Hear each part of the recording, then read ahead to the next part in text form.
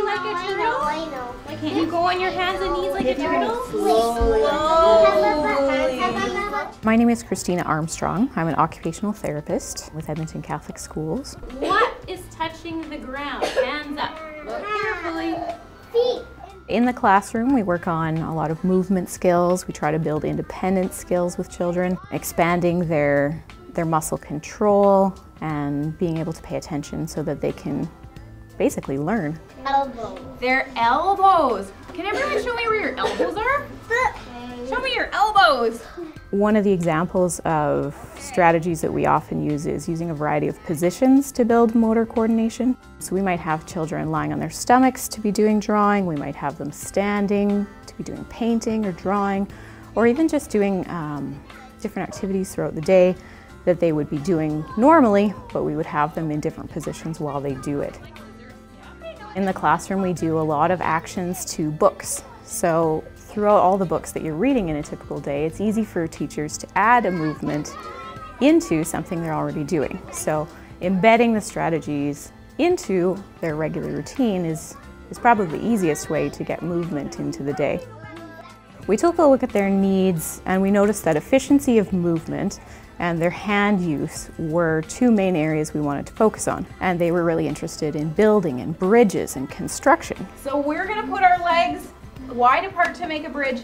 So one of them was to turn our bodies into bridges so that they could understand the concept of a bridge goes over something, things go under bridges, turn their bodies into a bridge, and then also using the movement to really have to work your muscles to kind of go under and crawl under that bridge. Accomplished a lot of broad-based strategies in a really simple, quick kind of activity. So you only get to use one hand. Pick which one you want.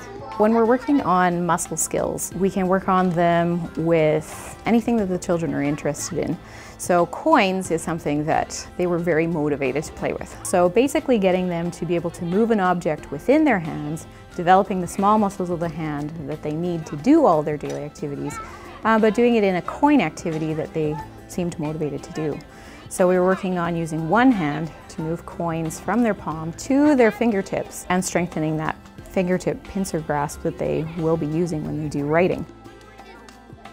One of the other activities that you can see the kids doing is standing and painting. By having larger canvases, we set them up so that they're going to be doing the movements that we want them to do and strengthen those muscles. So trying to find a good match between an activity and a child's motivation is usually the best way to get kids to push their own skills to the next level.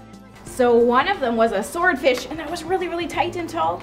And one of them was jiggly and wiggly. What was that one? Sometimes you'll see we do activities that they look like fun little games. It might look like the game we played where we turned into swordfish and then we were jellyfish. So they're tightening their bodies, they're loosening their bodies, they're tightening, they're loosening. They don't realize they're doing something that's helping them kind of regulate and calm down.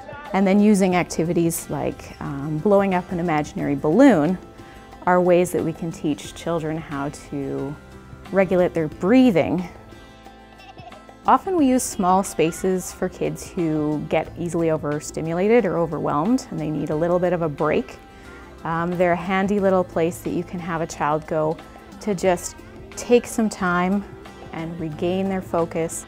It's a great opportunity to go and spend a bit of quality one-on-one time with her, teach her a skill, work on the drawing with her, and it's a little bit of a space where she can focus easier because there's less distractions.